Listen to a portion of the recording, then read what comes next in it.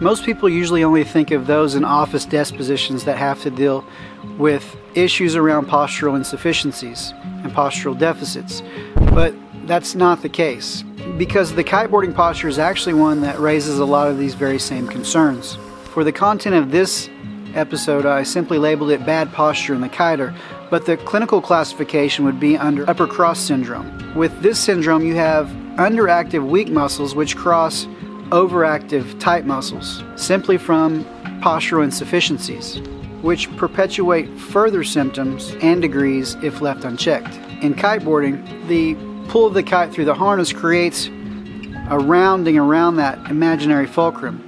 And when dealing with the upper extremity, it can perpetuate things such as forward head position, rounded shoulders, winging of the scapula, and many other potential injuries that can come directly from bad posture. Most other water sports have the benefit of a rowing motion, which is working the back musculature to strengthen and to offset a lot of these issues that we're dealing with right now, but not kiteboarding. And my concern is that over the next few decades, as kiteboarding gets more time under its belt, that more of these issues are going to come to the surface. That we're going to see more shoulder injuries, cervical neck issues, as well as other things directly associated with bad posture. I mean, how many kiters have you noticed with a profile that looks like this?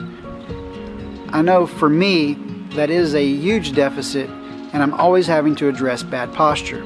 Gravity already wants to pull us into this direction, and then add on top of that a sport such as kiteboarding, which really doesn't implement good static and dynamic posture, and you're out on the water for a prolonged period of time. This leaves us with a need to address our deficiencies and to implement treatment and exercise in order to, at the very least, limit progression, but ultimately to correct it. This video is not fully comprehensive. It is not a prescription for every postural deficit, but it is a general point of reference for some things to be aware of, as well as descriptions of a few stretches and a few exercises that you can implement for addressing upper cross syndrome in the kiter. Let's begin by covering a few stretches to address the overactive tight muscles. Beginning with the suboccipital stretch. Interlock your fingers and place them behind your head, but you're not going to pull with your hands, they're just going to rest there. Now bring your chin down towards your chest and you hold. You will feel a stretch in the upper back of your neck if your suboccipital muscles are tight. You can also vary this by rotating your chin some to one side to identify if tightness is more pronounced on one side versus the other. 3 sets of 20 to 30 second holds. The levator scapular stretch begins with bringing the same sided arm to reach towards the middle of the back. Hold this position while turning your chin down into the opposite shoulder like you're attempting to look behind you. You can do 3 sets of 20 to 30 second holds on this one, or you can perform a contract relax where you reach your end limit and you actively hold there for 5 seconds before relaxing and then stretching into your further range. 5 contract relax cycles will suffice. Taking an exercise ball and your arm and elbow at 90 degrees, descend with your body until you feel a good stretch across the front of your chest and shoulder. 3 sets of 20 to 30 second holds on each side. If that position is too difficult, perform a corner lean with both arms and elbows at 90 degrees with your feet away from the wall, and then use your body weight to increase pressure with the stretch. Make sure and keep your head in a neutral position with all of these activities. A slouched kyphotic posture limits thoracic mobility. This activity in a quadruped position increases movement of the thoracic spine. Take the rotation to the end point and hold there briefly before returning to the start position. 20 repetitions each side. You can also have a partner increase your rotation with passive help at the end point if desired. Now let's cover exercises for addressing those underactive, weak, and lengthened muscles. Strengthening the cervical flexors is not a common movement, and it's also not one that thrilled my wife to demonstrate. She just called it the double chin exercise. I will blot it out now. Okay, that seems like a good compromise. With the chin tucked, push through the middle of the back of the head with a static isometric hold for 20 seconds and then relax. Perform this 5 times. This exercise is to address the forward shift of the head on the neck. Pay attention to this posture throughout your daily activities. You can perform this movement in sitting and standing as well. Just don't start clucking like a chicken. The modified Cobra in prone is a great exercise. Begin like you're flying in a squirrel suit. Make sure that your thumbs are rotating as far to the outside as possible, squeezing your shoulder blades together and statically hold that position.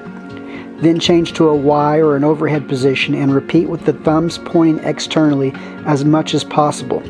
Build up to where you're able to do a 2 to 3 minute set total. Rest as needed, and again, remember to hold your head in a straight neutral position. With single arm cable rows, pull the cable back with the thumb pointing towards the ceiling and squeeze your shoulder blades at retraction.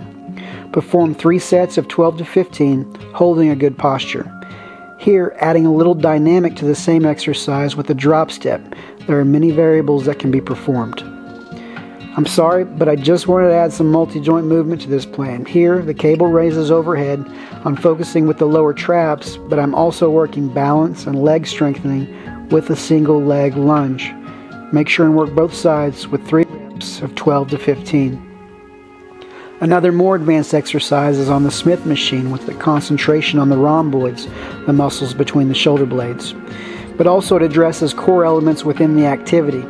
With the feet on the exercise ball, performing a horizontal pull-up and then squeezing the shoulder blades together.